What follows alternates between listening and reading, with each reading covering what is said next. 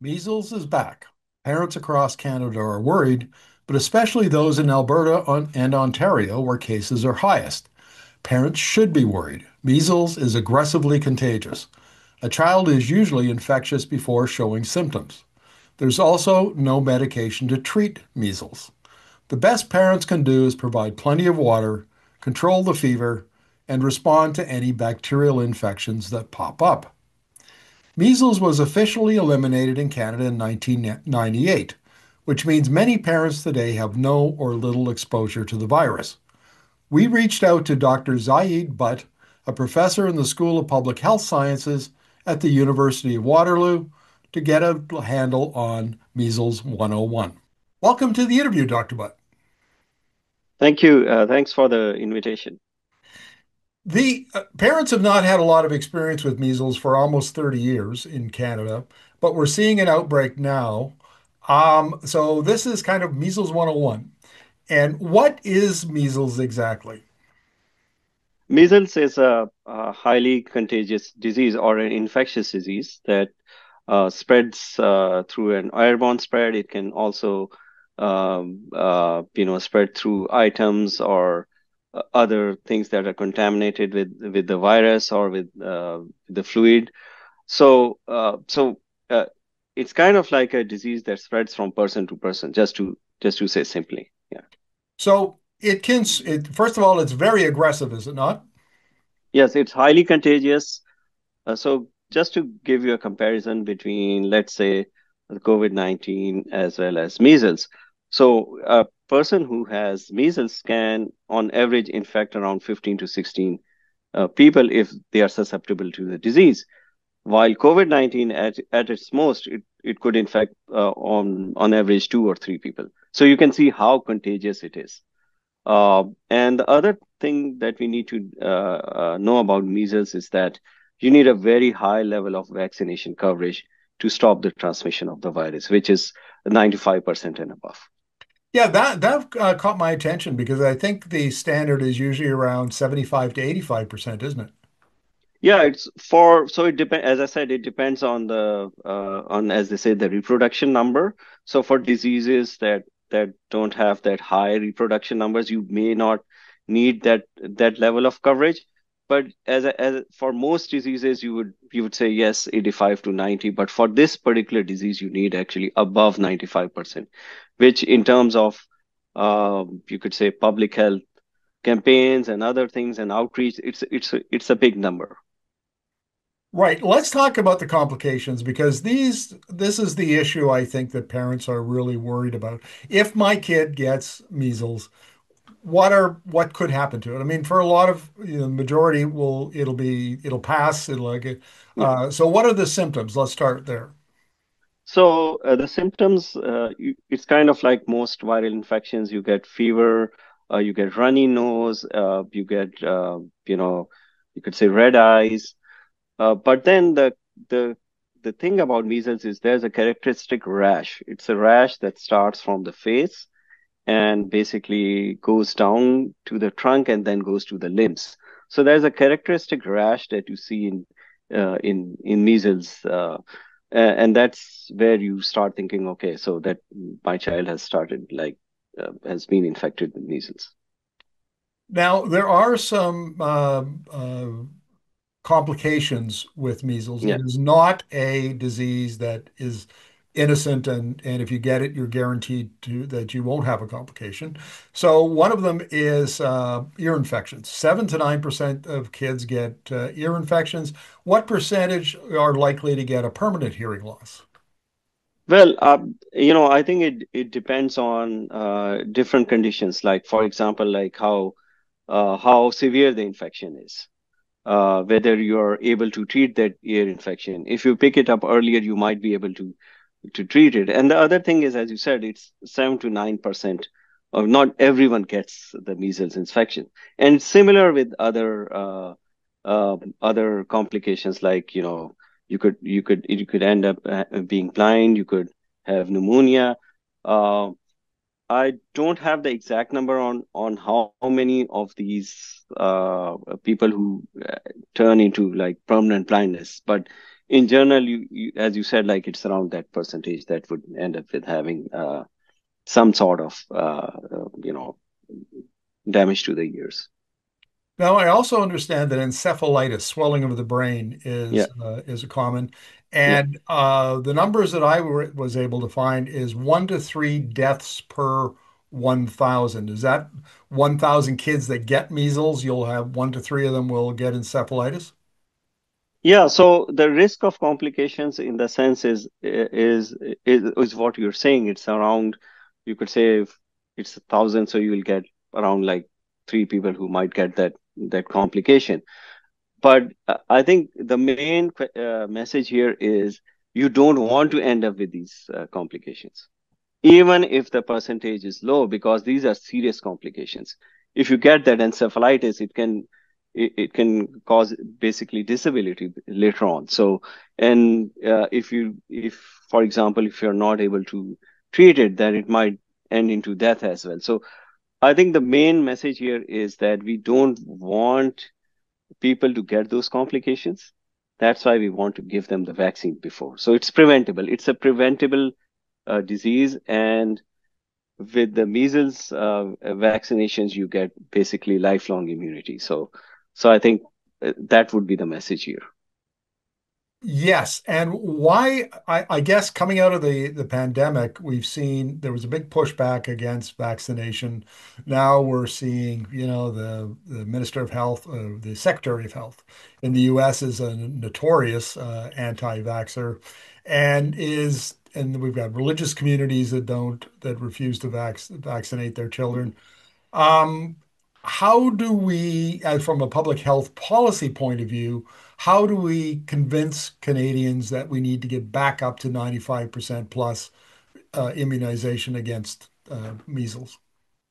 So the key is public health communication. Like how do you communicate with people? So I think one of the ways is you have to use all forms of media, whether it's radio, whether it's TV, whether it's newspapers. And nowadays, it's social media is very important because you see a lot of misinformation on social media. And the issue with social media is that it spreads very fast. So if you put in like a post somewhere, let's say on X, it will reach millions of people's like instantly. So I think the outreach should be there in terms of how do you address the concerns of people over social media?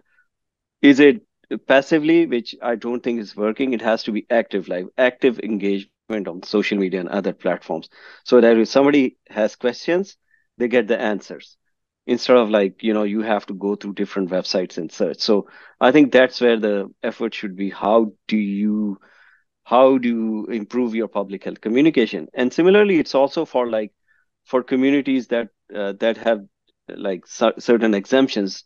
You need to talk with them. You need to uh, let them know the consequences of basically not having the vaccination, and also like collectively how it can affect other communities as well. So I think there needs to be some outreach to these communities as well, trying to let them know about the vaccination.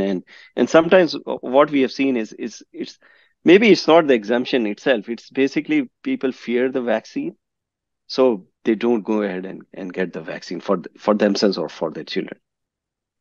During the COVID-19 pandemic, we did, I think, about 70 interviews around COVID, talking to experts like Hmm. yourself. And towards the end of it, as vaccines became available and there was a big push back against Yeah, vaccines, I talked to, I don't know, number of doctors and specialists who explained how safe vaccines are. But there is no 100% guarantee that there won't be a reaction. You might have, whatever it might be, but the number of lives that are saved, the number of yeah, disabilities that are avoided, and so on, so outweighs the few yeah, reactions that you get that that's the benefit. yeah, And maybe that's a point we need to stress to viewers is that this is not a 100% guarantee your child won't get affected or infected or affected, but it's pretty high and well worth the whatever tiny risk that comes with the vaccine. Have I yeah. got that more or less correct? Yeah, so let me just tell you about the vaccine. So sometimes some people might experience the symptoms of measles. But if you're vaccinated, these you get a milder form of measles if you are infected, and you don't actually get the complications. So Ah, it's always good to have the measles vaccination. And in terms of complications, usually what we have seen is as you see with other vaccines, is sometimes you might develop some fever. Basically, the main thing is soreness in your arm where you inject the vaccine, and sometimes there's some nausea basically associated with. So if you compare that with the complications and the potential for you to spread to other people, that's really a big difference, basically. So I think that's what people need to be aware of, that it's always better to uh, get vaccinated than to get the disease itself. And I think that's the key message that they need to understand. The other thing about the vaccine is that this vaccine has been around for quite some time. I believe in Canada they started it in 1963, and you don't see those outbreaks. Why? Because people were getting the vaccine, they're getting vaccinated. You had developed that sort of herd immunity in the population, so that you didn't see the outbreaks. And I think now what we are seeing is, because there are a lot of people who are, or children who are, either unvaccinated or under vaccinated, you are seeing these outbreaks because, as we discussed before, it's a highly contagious disease. It's difficult to stop it until unless you reach that level of vaccination. one of the surprising things in this story is that the COVID-19 pandemic prevented some parents from vaccinating their Yeah. children, and there's sort of a COVID-19 backlog of Mhm. kids who haven't had it. And maybe that's a message to parents who might watch this, that if your children fall into that group, maybe now is the time to get them to the doctor and get them vaccinated as quickly as possible. Yeah, so you're right. Like, there was some backlog during the COVID-19 pandemic because people were not able to take their children to the hospital or family doctors and get vaccinated.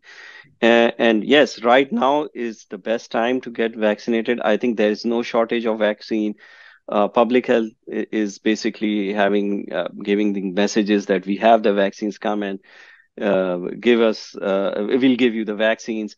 And I think that's why they are also having these suspensions for children, school children who are not up to date to vaccine for vaccination, because they want them to take the vaccine. So I would suggest that this is the best time. I think it helps the children, it also helps the community, because you are basically helping in stopping the transmission.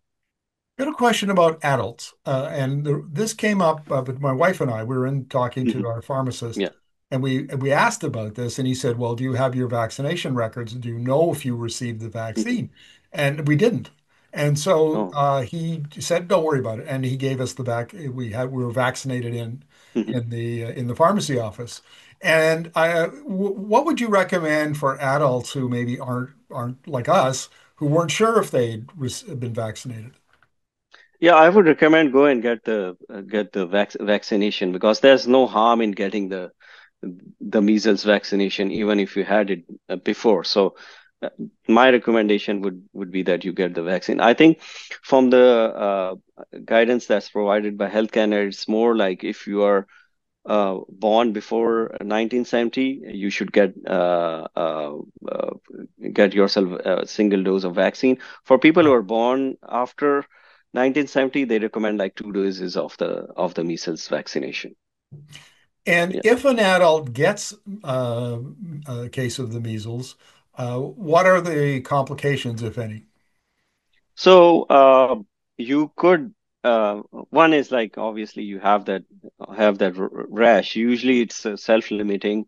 You're okay, but the problem is, like, if you're having some other comorbidities, for example, if you're immunocompromised, then it might affect your systems, and obviously for I think not basically for vaccination, but for pregnant women, if they get infected with measles, then it can result in stillbirths. It can result in like premature delivery and low birth weight babies. So I think that's important, like in terms of if you want to go, if you don't know about your vaccinations status, one is like find out whether you had it. If not, then go and get yourself vaccinated, because obviously the benefits are more uh, than the Right. cons. Yeah. Dr. Butt, thank you very much for this. Really appreciate it. Thank you so much for having me.